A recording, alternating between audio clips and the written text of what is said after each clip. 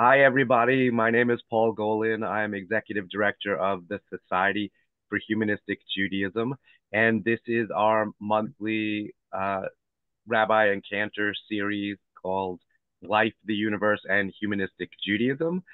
And today we are thrilled to have Rabbi Jeremy Kridel with us, and I'm going to introduce him in a moment. But first, if this is the first time that you're joining us, this is a program for the members of the Society for Humanistic Judaism, whether you're a member of SHJ directly or you're a member of one of our affiliated communities. We have 32 affiliated communities in the United States and Canada, and one that is global because it's online, the Spinoza Chavra.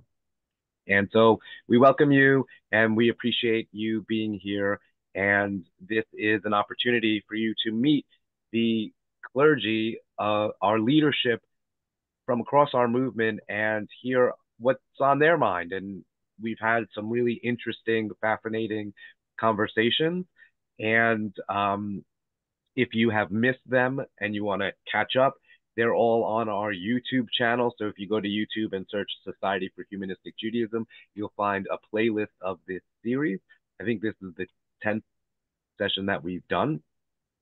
So we appreciate you being here and we're excited for this session.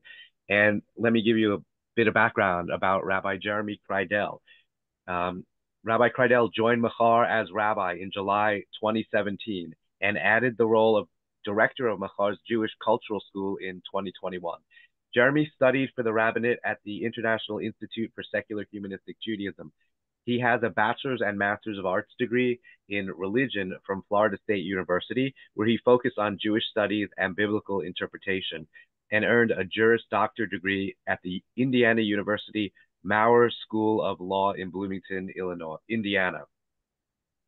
Jeremy has worked as an adult Jewish educator, has taught biblical Hebrew at the university level, and has taught seventh graders on the Holocaust, the history of the modern state of Israel, and comparative Judaism. Before working within the secular humanistic Jewish movement, he worked as a lawyer in Indiana and taught law at the Indiana University Kelley School of Business in Indianapolis. In service of the broader humanistic Jewish movement, Jeremy serves on the governing boards of the Society for Humanistic Judaism and the International Institute for Secular Humanistic Judaism, and has served as president of the Association of Humanistic Rabbis. He served as the editor for SHJ's quarterly Humanistic Judaism magazine. He is also an accomplished musician, a husband, father, lots more things. So if you don't know him yet, I'm happy to finally introduce you to him. And I'm going to remove my spotlight and spotlight Jeremy and turn it over to you. Hi, everyone.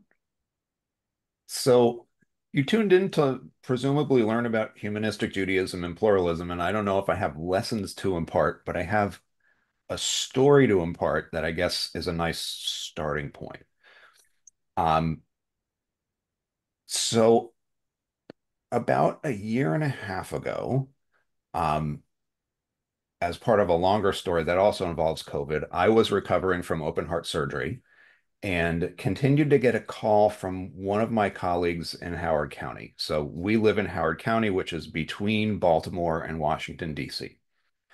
Um, and I kept getting a phone call from one of these colleagues on the Howard County Board of Rabbis. And that sounds very fancy until you realize it's the same five of us in a room over and over and over again.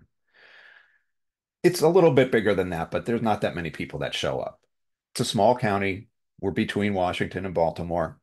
You know, we don't have a bank account even.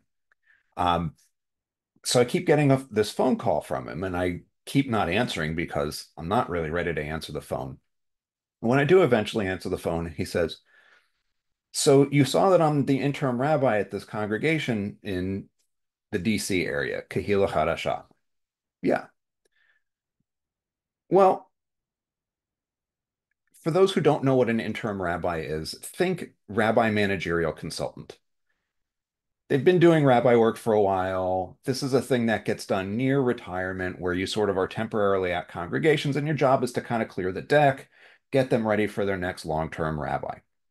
He says, so I'm the interim at this congregation and we're a lot like your congregation in terms of size, in terms of size of the school, etc.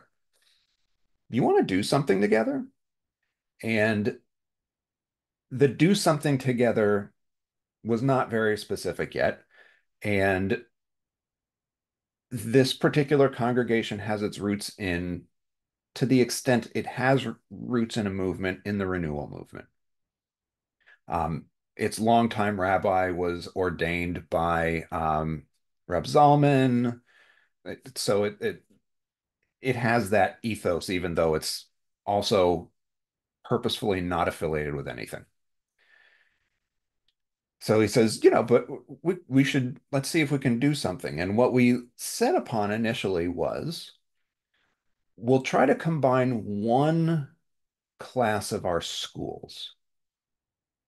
And for whatever reason, the thing that seemed to make the most sense was the seventh grade year where they're heading toward Bar Mitzvah.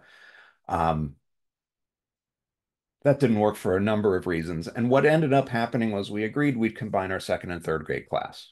Everybody else is just going to be doing their thing. And circumstances being what they were, we actually ended up combining everything from fifth grade down. So our sixth grade and seventh grade classes were separate, but everything else got combined. This involved Mahar leaving the building that we had been using for a long time, which was a Jewish day school, and joining up with Kehila Chadashah at a local public school. And that really was going to be the extent of what we were going to do, was the second, third grade class. And I don't know if you've tried to hire anybody recently, but it's not a great market for hiring Sunday school teachers. Set aside hiring Sunday school teachers who work in humanistic congregations, because that starts to, you really do start to thin the pool. So neither of us were able to fill in our teaching staff, so we just kind of combined a bunch of stuff. And at the same time, our adult ed groups were getting together, and there's only one flexible use room in the building, the cafeteria. So, okay, now we're going to combine adult ed programs. And this eventually grew to this year when we've combined the schools fully at every grade and pulled in still another congregation. And we'll get back to that other congregation in a second. So it's a renewal congregation, renewal-ish congregation. Mahar is a humanistic congregation. And despite those differences, the people are pretty much the same. This is the DC area. Everybody works in government, law, or nonprofit, unless they happen to be a psychologist. For some reason, Mahar's got a bunch of psychologists. I can't figure that one out.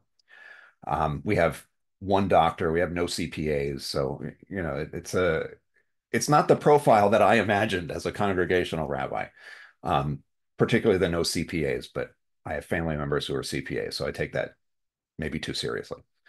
But they're the same people. Their level of personal observance of Jewish traditions is different, but not much. And really, what's different for day-to-day purposes are what people are saying over Shabbat candles. So we sort of combined what we were doing, and it worked pretty well after we had a month-long, are you going to try to merge the congregations panic? Um, and it was a full-on panic, and we lost at least one family because of those concerns. Um, and we get to Simchat Torah, and Machar has never done anything for Simchat Torah, but they have done they dance with the Torahs and everything. So our second and third graders got to see that without participating necessarily. We got to Hanukkah, and this is sort of where the real learning starts. We got to Hanukkah, and we had to figure out how to put these two groups in the same place for Hanukkah. And what we ended up doing was there was one stage, and I and Rabbi Gordy Fuller, the rabbi for Kehillah Hadashah, were both on the stage. And we both did our community's respective sets of Hanukkah and Havdalah blessings. It was a Saturday night, so Havdalah, then Hanukkah. Um, and that was not the best choice.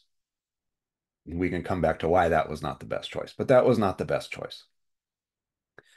Um, but that didn't really sabotage the school programs, which made their way through the rest of the year. We did Passover separately. We did Purim together, but no one says anything prayer wise for Purim. Nobody even read a Megillah. Like it was all plays, all fun and games. Um, we did Passover separately, which we were always going to do. We did our high holidays separately. And as we got to the end of the school year, my school director colleague at Kehillah Hadashah was reached out to by another rabbi in the DC area who said, I hear you're doing this joint school thing. We're probably really not going to have enough students to have a school. Can we join you?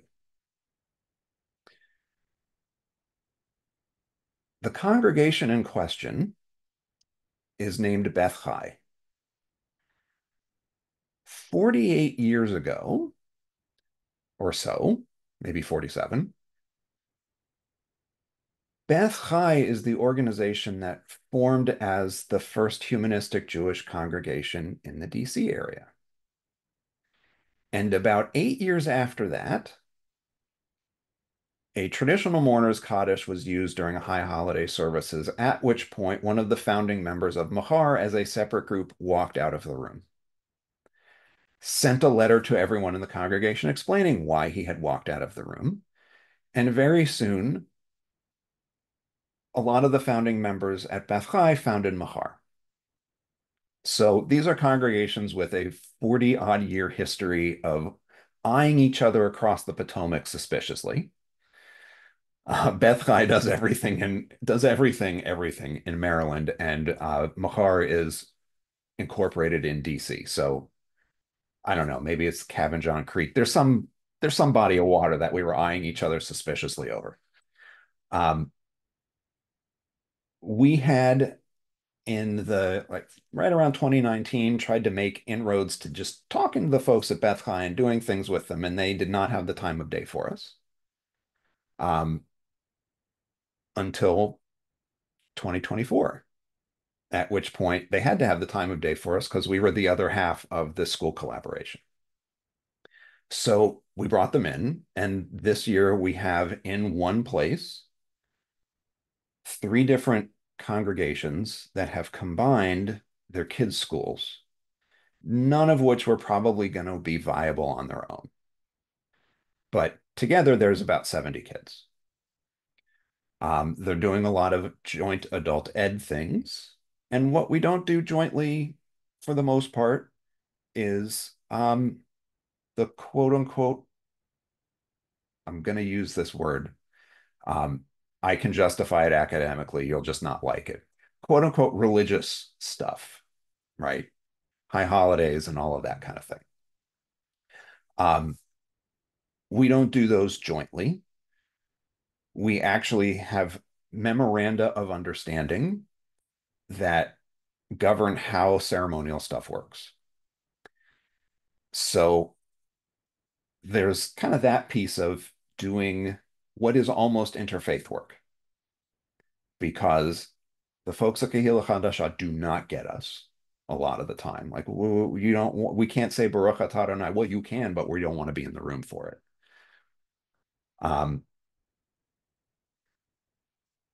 The other part of this is I just spent 2 years as the chair for the Howard County Board of Rabbis. I am the only humanistic rabbi in Howard County. If you are looking for one, I'm it.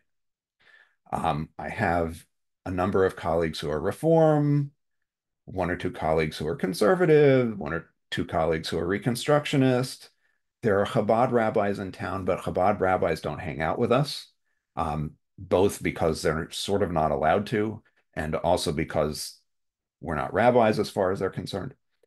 Um, and there are cantors and cantorial soloists and things like that kind of hanging around. Um, but imagine the difficulty involved in being a humanistic rabbi, and then October 7th happens. And then you need to have a communal day where people are getting together to mourn and to start to think about recovery and raising funds and all of that other stuff. And what do you, as a humanistic rabbi who is the chair of the Howard County Board of Rabbis and therefore has to talk at the community-wide thing with 1,000 people, what do you say? How do you how do you thread that needle? Because no one is expecting you to walk up and start not talking about God. You're a rabbi. You're supposed to talk about God, right? So there's a whole series of interesting things that happen when you do that. Um, so I'm not saying I'm a font of wisdom on pluralism or anything like that, but I can definitely talk a lot about how can you negotiate that as a humanistic Jew in terms of just your personal stuff? How do you navigate that when you're thinking about making congregations work? What's the value of having clergy around? Because this doesn't happen, the school thing doesn't happen if you don't have somebody that's recognizable clergy to the outside Jewish world, because they don't know who you are and they're not interested anymore. So that stuff I have some ability to talk about. For those of you who are looking at me and my face is really big and you see I have these pink fingers, there's nothing wrong with my fingers. I'm a fountain pen user. And I was cleaning fountain pens messily. So don't worry about the pink. The pink is fine. The pink's supposed to be there. It'll be gone in a couple of days. And yeah, I really do use fountain pens. That's not an affectation.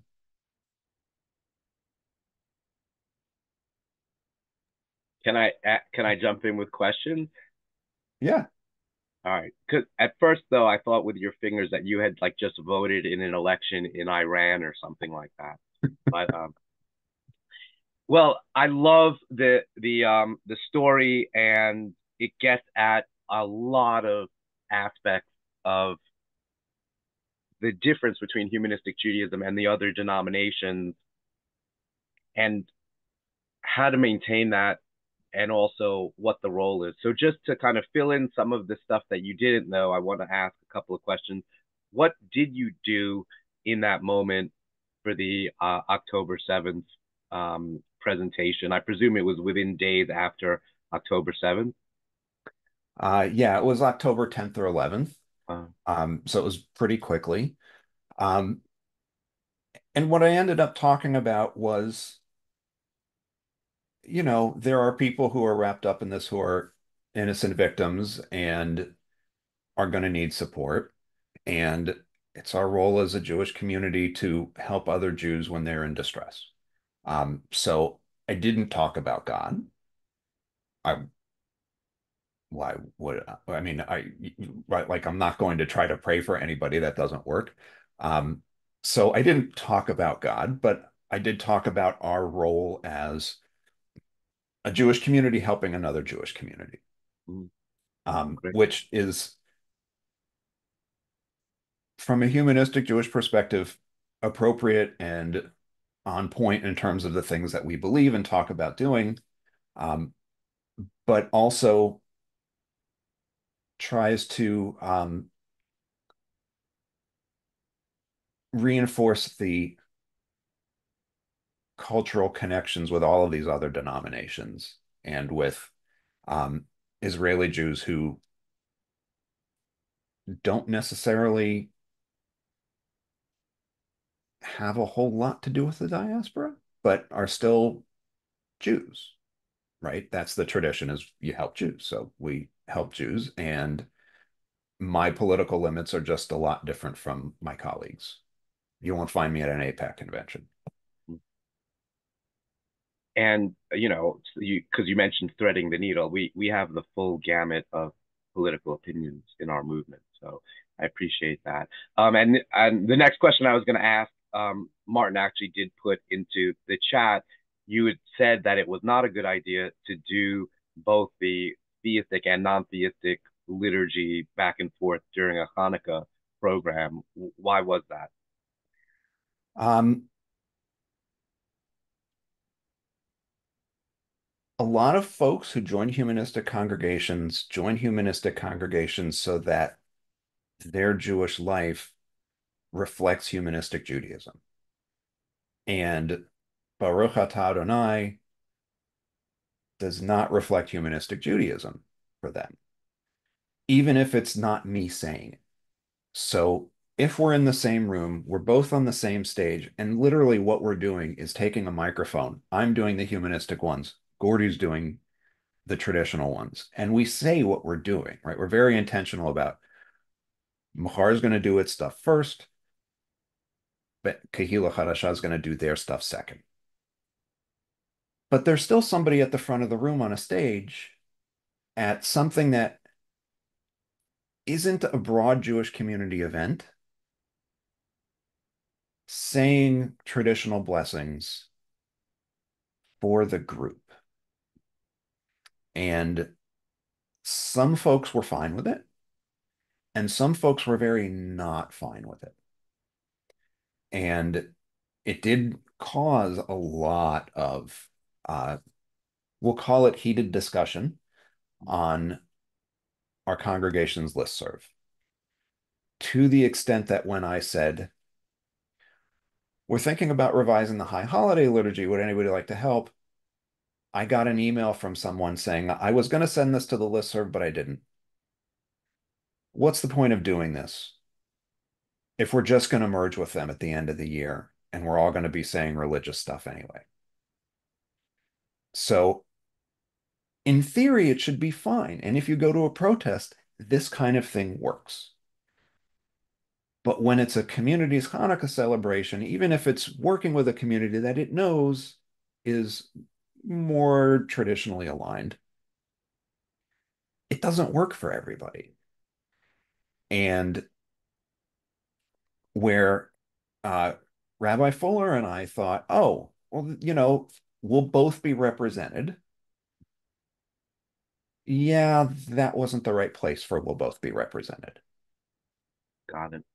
I think that's a really important point that I want to hang on to because, so the word pluralism, and if folks aren't familiar with the way that it's used in the Jewish community, so um, I think before we started, I had mentioned before I came to SHJ, I worked at an organization that was trying to be pluralistic, and what it meant was serving the entire gamut of the organized Jewish community, all of the denominations, including humanistic Judaism. We are on one end of the spectrum, I think it's fair to say, and to orthodoxy on the other end of that kind of religious or belief spectrum.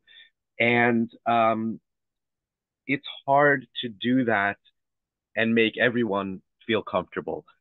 And especially if you actually do include our end of the spectrum. What I found in doing the work was that pluralism in the organized Jewish community really meant from Orthodox all the way to like Reconstructionism, and that humanistic Judaism often is not included in pluralistic settings. And when we launched Jews for Secular Democracy 5 years ago now, and purposely made it a pluralistic initiative, the goal was not only to engage Jews beyond our movement, but to make sure that our voice was at that table as humanistic Jews, that it was a genuinely pluralistic space. So if Federation, for example, which claims to be a pluralistic umbrella in almost every city in the U.S. that has a Jewish community of any size, is covered by an umbrella organization called Jewish Federation. If they do a Hanukkah program, and they include both the traditional and a humanistic blessing, that would be a huge win for us. That would be incredibly inclusive. And I would love to see that happen more. And I have seen moments of it. I saw Hillel International put something up on Instagram, and they included both the traditional and a humanistic version of a blessing. And I've seen it done by PJ Library, which is a pluralistic group that sends free Jewish kids books to families. So I've seen it pop up every so often, and it's nice to be included in that way. But I can understand that in what you're describing, these are folks who feel like they're coming to an event of their community, right? This is not a community-wide event. It is my community's event. And so when I talk about like Jews for Secular Democracy, for example, I say it's a pluralistic initiative of SHJ. Humanistic Judaism is not pluralistic. We're not. We are not a big tent. My former organization was called Big Tent Judaism. Humanistic Judaism is not a big tent. We're here to serve humanistic Jews, but we are part of the big tent of the Jewish community. And if you genuinely want to have a big tent Jewish community, then you have to have humanistic Jews represented. So it's this really tough balance. So I appreciate that you've identified a place where it doesn't work, which is that you were saying to your community, come to our community's Hanukkah program, and then they heard the things that basically most of us are fleeing from. But that said, you are also identifying, I think, some times when it does work. Is that correct? That you do have examples of when it did work? Yeah. Purim is a time where it did work, right? Um, no one read a Megillah. I'm not even sure that anybody brought a Megillah, right? The scroll that has the Book of Esther on it. Like a few verses were chanted in the traditional trope, and a few verses were read aloud, and then everything else was Purim spiels. Purim spiel by the kids, Purim spiel by the adults, Purim carnival afterward.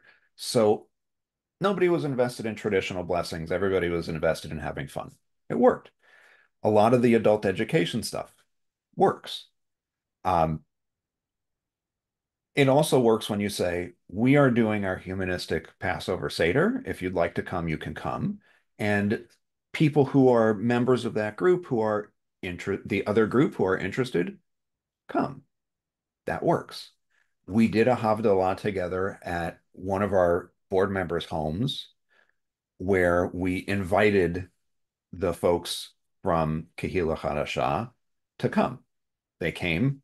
We did the humanistic version of Havdalah. It worked. They understood, okay, we're visiting. By the same token, there were a couple of things they invited us to. We understood we were visiting. You're gonna hear the traditional blessings in that context. Okay, it works because you know what you're walking into. Had we said, we're both going to be on stage, and Rabbi Jeremy is going to do the humanistic blessings, and Rabbi Gordy is going to do the traditional ones. Maybe people would have been upset, but they also wouldn't have felt surprised and they could have made a choice.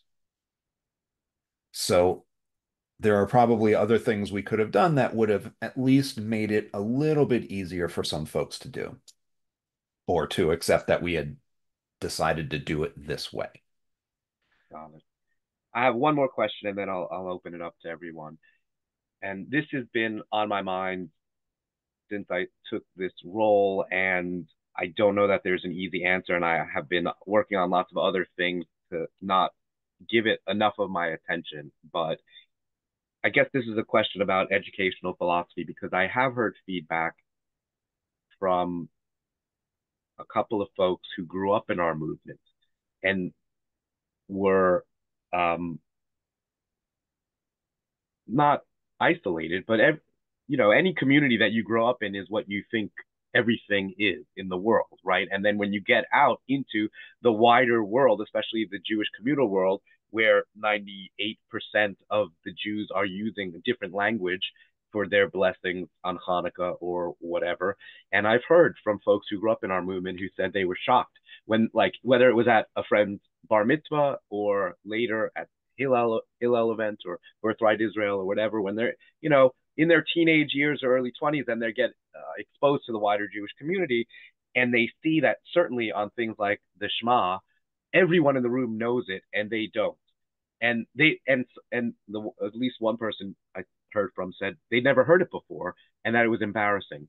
And that was surprising to me. And I think there's a tension between folks like me, and I don't know what the breakdown is in our movement, but I do think that even today, a majority of humanistic Jews, and I mean official members, grew up in another denomination or none, as opposed to grew up in humanistic Judaism. We do have second and third and maybe even fourth generation humanistic Jews now, which is great, but I still don't think that's the majority of who our community is. So I grew up conservative. I know what I'm rejecting. I'm very familiar with the traditional liturgy, and I try to avoid it at all costs. And I resent when I can't avoid it, like at my cousin's kids' bar mitzvahs. But I go anyway because it's family. But I'm actually glad, and I will say that my very, I think, first week on the job, I got to go hear Rabbi Miriam Jerris talk to the community in Connecticut, and um, we were talking about this, right? And I was going to say, I'm glad that I had that Jewish education to reject. And but she said to this group, I'm paraphrasing, but she basically said, in what other areas do you make your kid get an education in the hopes that they will reject it, right? Do you give them piano lessons in the hope that they will hate playing piano? Of course not, right? It's so backwards, but so many Jews like continue like there's an expression of like I hated Hebrew school and you will too, and that's how we just keep this thing going, right? Which is absurd. So I'm not knocking our approach in any by any means, but I'm wondering, uh, you know, and I do think some of our communities explain this is the Shema as done traditionally, and this is how we revise it. Like, is there a conversation, and at what age do our kids begin to understand that we've revised the liturgy? Do they learn about Jewish liturgy? Are they made familiar? I think some of our other communities also, I think in Chicago, they go visit other denominations, congregations, so that they're at least prepared for the difference when they are then put into pluralistic settings. Is that something that you do at Makar? Is it part of the conversation? Um, I suspect that there are probably Mahar board members who are tired of hearing me say this phrase. There is no Rabbi Jeremy at Hillel. Um, there's no me, right? There's no Mahar. You're at Bryn Mawr and there's maybe not even a full Hillel. Or you are at Columbia, where sure, city congregation is nearby, but you're not going to city congregation. You're a college student. You're going to go to Hillel or Judaism on Our Own Terms, which is the successor to Open Hillel. That's where you're going to go. So I make a point to find a way, typically around sixth or seventh grade, to spend time talking about this is the structure of the thing you're going to see when you go to your cousin's bar mitzvah. This is the structure of the thing you're going to see when you go to a funeral or to somebody's house when you're visiting for Shiva, right? There's this thing called the Amidah. It's the centerpiece of the prayers, although actually most people don't really know what's in the Amidah. And they kind of zone out when they get to that, or they just read it in English and have no idea what's happening in the English either because those translations are so dense. They're going to know the Shema. Here's what it sounds like. You've heard us do the humanistic Shema when you've come to our high holiday services, but you didn't really realize what we were doing, right? So that is a piece that I think has to be taught because I don't want people going out into the broader Jewish world and being surprised and not knowing what's happening around them. They may not be able to follow along.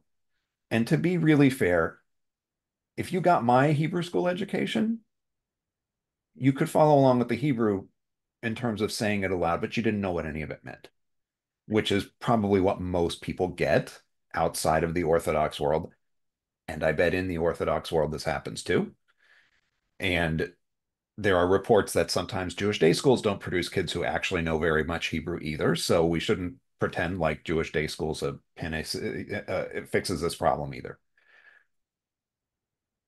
They can follow along with the sound, but they can't follow along with what it means.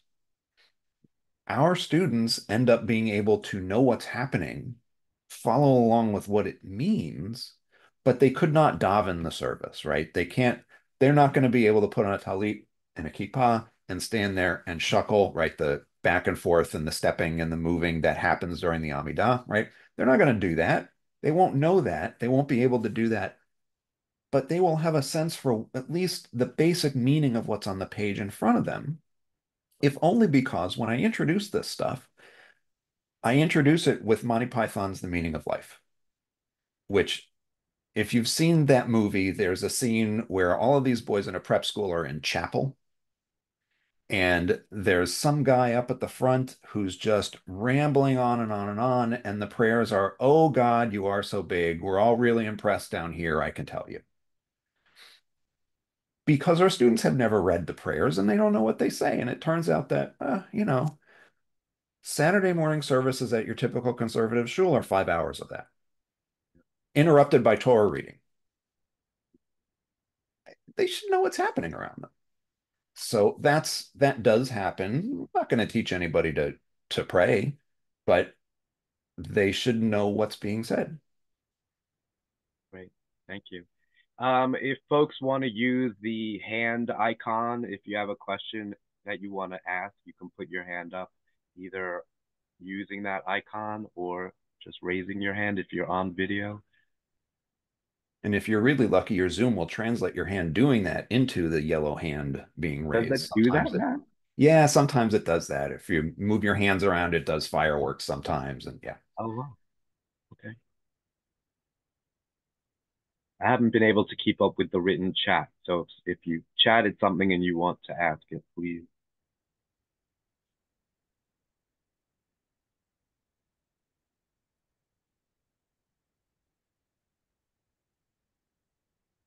And I know I saw someone mention that they're in Indianapolis and there's nothing. And I do want to say that while we lived in Indianapolis, we actually did try to get something started. Um, and we had a few good events, but you discover that starting a new community is a lot. And we moved. And that was kind of the other part of why there isn't something in Indianapolis. Although Indianapolis does have another tie to humanistic Judaism.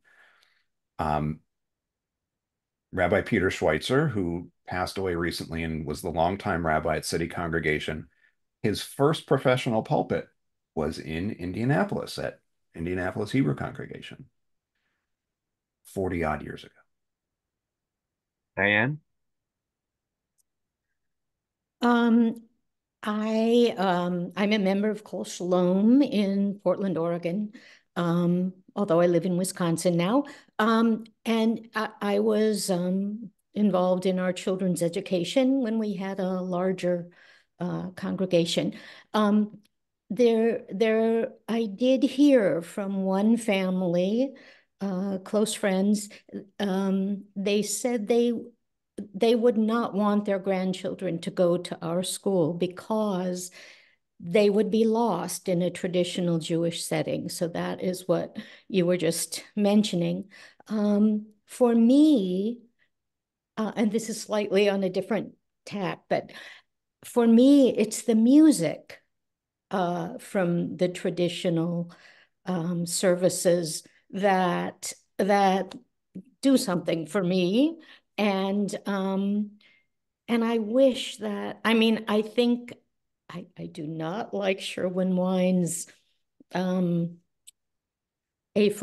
Is it Aphory? I think that I'm thinking of. Yeah. Mhm. And I love the traditional music for Shema. Um, I don't know. I just wish there were a way we could bring that music in and yeah, okay, that's all. Yeah, so this is a problem. Let's be honest about it. For a lot of people, this is the difficult thing. And I was buttonholed by a family after high holiday services this year. They've been a member for several years. Their kids are in the school, working with their elder child on their B'nai Mitzvah project. We're studying a page of Talmud together. Like, they're an engaged family. They know what we do. And I still got buttonholed. Could we maybe sing the traditional one and the humanistic one? At Mahar, no. Right? Beth Chai exists because that's what they wanted to do, but they're not members of Beth Chai. They know Beth Chai exists. Their kids are in school with Beth Chai students. They're Mahar members. And so, yeah, missing the music is a big thing. And you can bridge some of that gap by adapting what exists with changed words. Yeah. It requires sometimes a lot of work. You can't save everything. A lot of people just love the traditional Aleinu prayer, right? Aleinu l'shabeach. There's no adapting the Aleinu. The whole prayer is there's going to be an end time and it's going to be great. And that is, I mean, there may be an end time, but it's not going to be great, right? Because if we do the end time, it's us inflicted, and that's not going to be it's an inflicted thing. Um, so it is a thing that's missing. And sometimes you can bridge the gap by adapting words or by really largely rewriting something to use a traditional tune, but it doesn't scratch everybody's itch. And there have been a few families who we belong to Mahar because we agree with the Mahar stuff. We're going to send our kids through Mahar's B Mitzvah program. And then a year later, they're a member of a conservative synagogue because I can hear Avinu Malkeinu that way, right? That's what they want to do. They want to hear the traditional Avinu Malkeinu or the traditional Shema or whatever it is. It's hard to hit all of that. I will be really honest. I'm not a huge fan of Eifo Ori either. It's something that it's a known joke at Mahar. Um, we're changing the tune and trying things out, and sometimes changing the tune really does help um, for some folks, but not for everybody. And there are a lot of people who don't even know that we sing it, and they're surprised by it every high holidays. We sing this thing? You've been coming to high holidays for 10 years. You didn't notice? Well, no.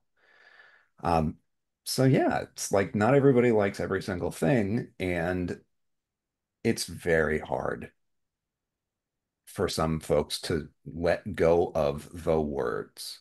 And you can hear it every time we do Naaseh Shalom, right? So we do Naaseh Shalom, and during high holiday services, 50% of the room is saying the traditional lyrics because it's like your brain turns off and you just do it. And the other half of the room is trying to figure out what it is we're singing. And the choir is singing the thing that the choir is singing, and other people are trying to keep up, or they just kind of give up and they go, Yaseh Shalom, and they go with it. I think there's a piece also that I want to bring into it, which is what's the point? Why are we doing it? I think that's a question that we rarely tackle. What is this doing for us? Like, why, whether you want to use those words or new music or old music, why? And so if we're talking about kids' education, maybe it is the parents feel this is important for them to know who they are, and how do you make that happen? Is that the goal behind what we're doing? Or is it spiritual? And I put that word in quotes because I understand the aversion to suggesting that there's anything happening beyond chemical reactions in your body. I think it's only chemical reactions in your body. But that said, there's still a good feeling when you're singing a song that you love with a whole bunch of other people that you like. Is that the goal? Is the goal to come together with other people physically in a room and feel good, right? That to me is an important goal. And we don't promote it like that. We don't say Shabbat services or Havdalah services because you will feel better afterwards than you did beforehand, right? That to me is the goal. And if that's the goal, then the words matter less, right? Is the goal the principle that we stand on, and we're coming together as a group of like-minded people to express our values? That's a good goal too. And then maybe a part of it is, are we articulating why we're doing it? So, in these conversations, I always fear that we're debating semantics and not purpose. And I want to bring the purpose back into that conversation because I think the big challenge is a lot of people are coming to this with different purposes in mind, and it's not a conversation, so we don't know where people are coming from. But I do think a lot of it is folks are just like, I got to give my kids some Jewish education. I can't give them what I got because it was awful and I don't believe it. So maybe this will work. But you're not doing it exactly like I want you to do it, right? And instead, we can kind of take a step back and say, here's the purpose. Your kids will be connected to something larger than themselves, not spiritually, people wise, right? They'll be connected to their heritage, to this other group of people who are like minded, et cetera. Like, so I feel like a way around all of this is to kind of talk about what's the point? What are we trying to do with it? And as both shameless self-promotion and humble brag, I guess, um, when our Kol Nidre service from this year is available on YouTube, because it was streamed, but it's not up there yet, we work with a Unitarian church to make that available. Kol Nidre is not a high attendance service for us, about 50 people, which means that I turned it into a discussion. And the entire theme of the high holidays was, why am I here? Why are we here? And so I did the thing that you can do when there's 50 people in the room. I turned it around and said, why are you here? And so there is a discussion of Mahar members, a ton, it's not everybody, of Mahar members, including some of them who brought their kids who are teenagers. And all of a sudden, it's like they're saying these things that you never heard them say when they were Sunday school students, but they're not Sunday school students anymore. That really were great for people to hear and to exchange with one another. So I just want to, I kind of like when the quiet part's said out loud because I'm not always great at figuring out the quiet part for myself. So if you tell me what it is, I'm good. So I wanted people to say the quiet part out loud, which is, did you come so that you could spend 20 minutes doing humanistic versions of Al Khait, right? One of the Yom Kippur confessionals. Is that why you're here? Right. Or are you here for some other reason? Why are you here? Right. And And just to follow up on Diane's point about music, music really does do it for me. And I know it does it for you as well. And I think we can get better just movement wide on highlighting the music and making it better. And again, the words can be the words, but that's kind of not the whole point of the feeling that music gives. And I think that could be more of a strength than it is in certainly some of our communities. Peter and then Jody. Earlier, thank you. Earlier in the conversation, you briefly mentioned about, I think if I heard correctly, about 10-7. My question really is about, is it maybe your personal policy or your congregation's policy, or maybe others in the country, to issue a statement of a tragedy or some significant event, because I think many of us 10 days ago received a lot of emails from various Jewish and non-Jewish organizations reflecting the first anniversary of 10-7. So, Jeremy, the question is, did you or do you believe or does your congregation do these kind of statements on tragedies? And I'm hopeful even celebrations if that's possible. so there's a lot of different things that Mahar does.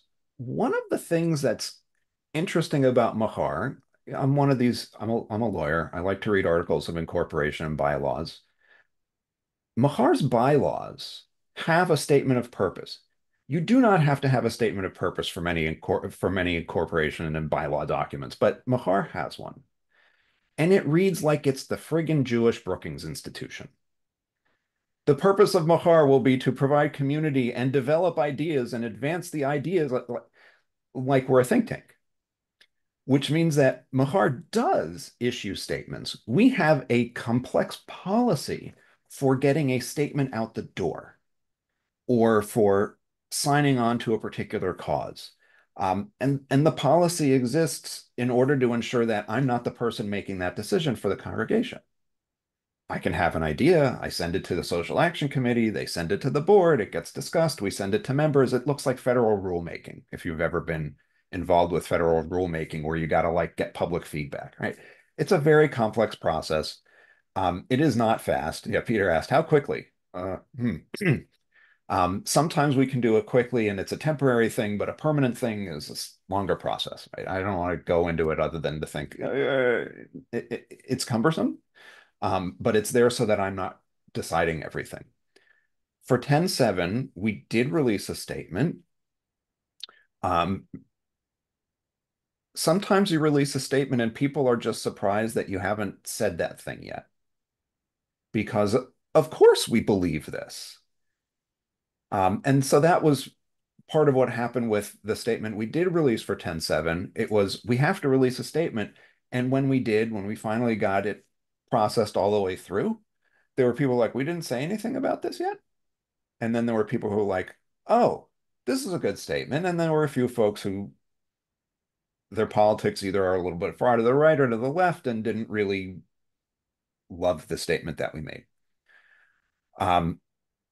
We did do really the day after the attacks, I just used the power of Zoom to have a large congregation wide, anybody who wants to come and we want to discuss how we're doing with this, we did. And I'm very explicit when we do this that I want you to talk about your feelings, stop talking about policy. We live in DC. Our discussion isn't going to change anything. How are you feeling? How are you feeling? How are you doing with this? When we came back to the anniversary, we did not issue a statement for the anniversary. On the 7th, we did do a discussion like the one that I had done last year, which was pretty well attended for a Monday night, right? That's kind of the proviso you got to put on it when 15 people show up is it's Monday night. And then rather than the congregation issue a statement, I used my Yom Kippur talk. I put it into our memorial service rather than have it someplace else.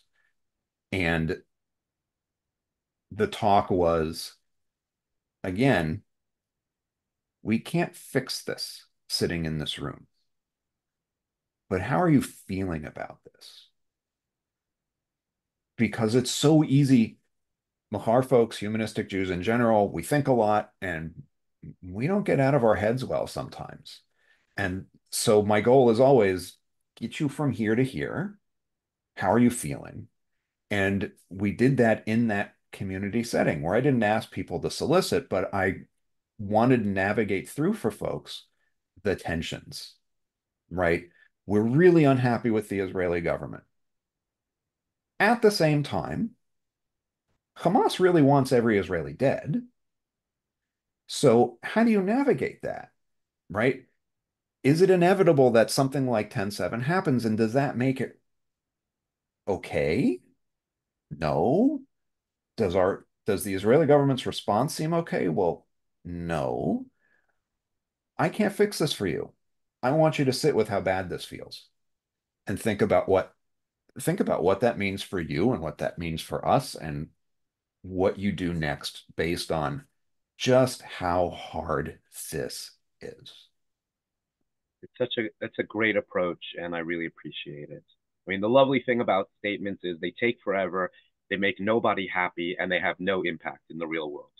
But bring people together to talk, and that's the strength of us having these communities in the first place, and the purpose of it, as opposed to just yelling at people on the internet at random.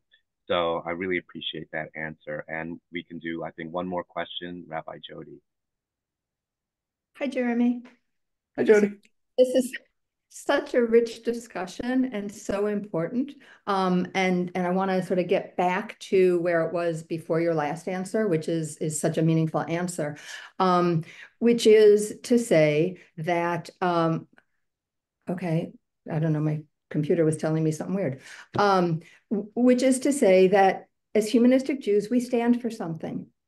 And that's okay to say institutionally, we are not going to do what you might be used to. We stand for something. And I came from the conservative movement, didn't understand, anything despite all my years of Hebrew school. And my son was raised as a humanistic Jew, and when he went to college, he's 40 now, but when he went to college and he came home at Thanksgiving and he said, somebody, maybe Jeremy, it was you, said, you know what you left. I don't even know. And I feel it feels strange to me when he went to Hillel or whatever.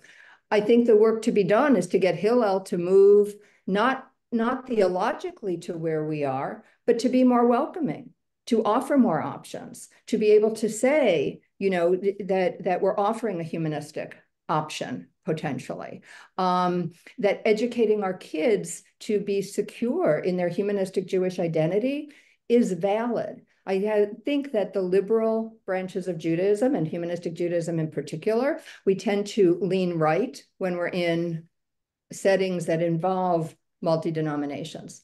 And the right never wants to move left. But nonetheless, it's very important that we have a seat at the table and to be able to clearly articulate what we stand for. I did a bar mitzvah years ago, and a man came up to me afterwards and he said, I've been going to these for 40 years, and this was the first one I ever understood. And that was heartwarming and heartbreaking at the same time. So for people to be able to go and just simply say, I'm doing Jewish, instead of deriving any meaning from it, that's an empty experience. And then just briefly what you said about educating the kids as far as where they, when they're going to go into other congregations. Theoretically, I'd like to do the same thing. Practically, I don't even get the same kids every week because of sports and this and that. So if I'm dedicating a particular time to do it, because I only have them for 2 hours, and I'm only going to do that for 27 weeks of a year, I can't spend a lot of time teaching about what other denominations do. And if a kid misses that day, then they're not going to know what's going on in other congregations. Sometimes I've had students who said to me, I'm going to my cousin's bar mitzvah, what can I expect? And then I've had that conversation with that student. But we just don't have the time to teach everything to everybody. I think that if we give them a good foundation, then they're going to feel secure in who they are. They're going to understand that there's value, even if we're different. It's not a Jewish food chain, and we're not at the bottom.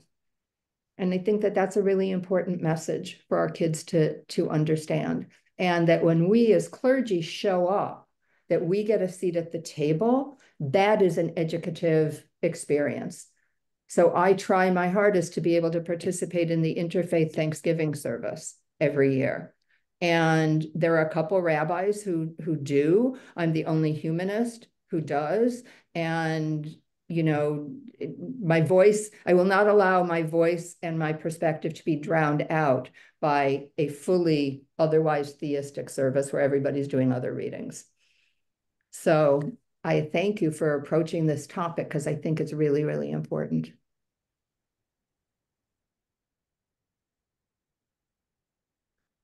Thank you. Thank you. I will put in a plug for a pilot program that we're doing now called Huge Jews on Campus. We have coordinators at Sarah Lawrence College here in Westchester, New York, and at University of Michigan, Ann Arbor, two very different sized campuses. And in both cases, the Hillels have been very receptive. And I see that Rabbi Miriam just put in the chat that the Hillel at her granddaughter's college is also, they know who the Jews are. And they know that even though as an organized denomination, we have many more people to reach, but when you look at who the Jews are out there, there are half or more aligned with our philosophy of life. And so Hillel is more than happy to use our approach to reach them if it's coming from the kids themselves. If it's coming from SHJ, they don't care. But if it's coming from young people on campus themselves, then Hillel will absolutely want to empower them to do it. So that's been the goal with setting up Huge Jews on Campus, to both have their own space to be themselves at all times, but also in the same way that it's like a microcosm of what SHJ and our communities should be to the larger Jewish community. If they want to be genuinely pluralistic, we have to have a voice at the table. So hopefully we'll be able to do this on other campuses as well. If folks here have connections to young people on college campuses who may want to take this on, we are ready to roll it out to other campuses as well. So thank you for bringing that up. It's really important. And I really want to thank you, Rabbi Jeremy, for sharing that story with us and your experiences. It's really powerful and really informative for us as a movement to hear from you. So thank you for that. Thank you. Great. So we will be back in the coming months. Keep opening your constant contact emails from me if you get them. If you don't get them, be in touch to make sure. But obviously you're here, so you got the message. And otherwise, I hope everyone has a very good Sukkot if you're celebrating, and all the other Jewish holidays that are coming this month. There's a couple more. And I'm sorry for the folks who are just joining us because it's over. So sorry and bye. You can find this on YouTube in a couple of days. See ya.